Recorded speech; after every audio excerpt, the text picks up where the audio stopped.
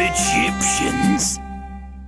Egyptian pharaohs were mummified like me, and buried with lots and lots of treasure.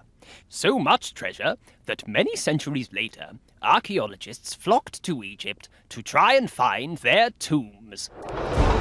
New to based-on-reality computer games comes The Real Tomb Raider. Yes, discover Egyptian tombs as they were really discovered. Select your Real Tomb Raider. Not real, select again. Not real, select again.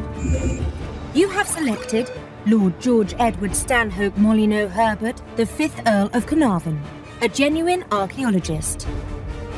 Real Tomb Raider features all the tools that were really used. Select Tool. Not real, select again.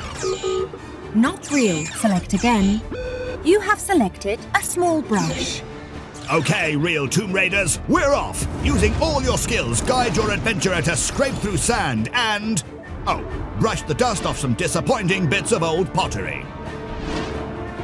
Or perhaps you'll discover a whole new tomb. Although it might take a while. About 20 years, probably.